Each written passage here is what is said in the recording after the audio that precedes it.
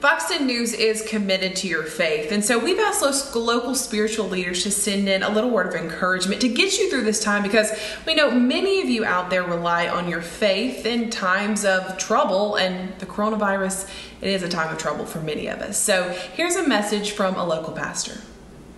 I'm Pastor Jimmy Sullivan from Never Any Faith Baptist Church in Mount Vernon, Alabama. My word of encouragement to you today is simply this.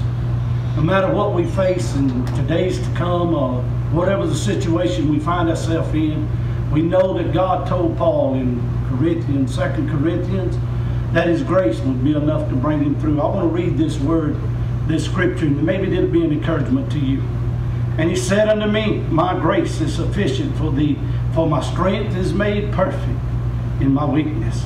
Most gladly, therefore, will I rather glory in my infirmities, that the power of Christ may rest upon me. What men say that is impossible, nothing is impossible with God. I hope that you be encouraged by this, to know that you can lean on God's grace in His time of need. Amen.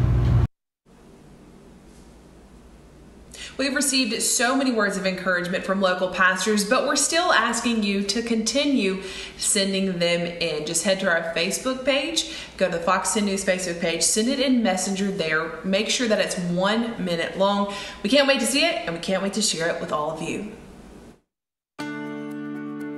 Committed to Your Faith is sponsored by Mike Ward's Liberty Safes.